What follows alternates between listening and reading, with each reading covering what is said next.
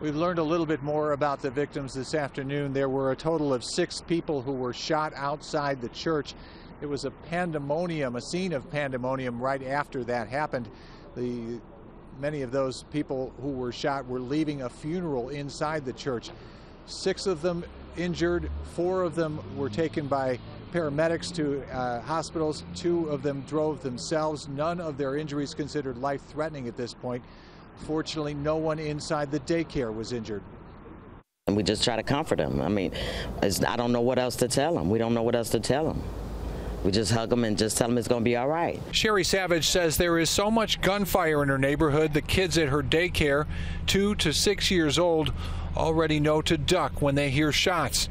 And police say they heard a barrage of shots just after noon.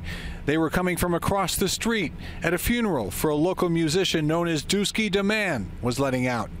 His real name is Van Treese Christ. He was killed by gunfire earlier this month. Witnesses today heard a couple of shots at first, apparently fired into the crowd. Then many more, several dozen more shots.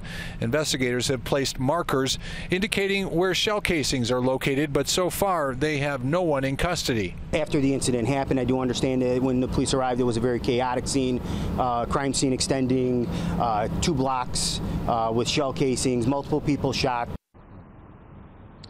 Police say they have not yet determined a motive for this shooting or even whether anyone in specific was targeted.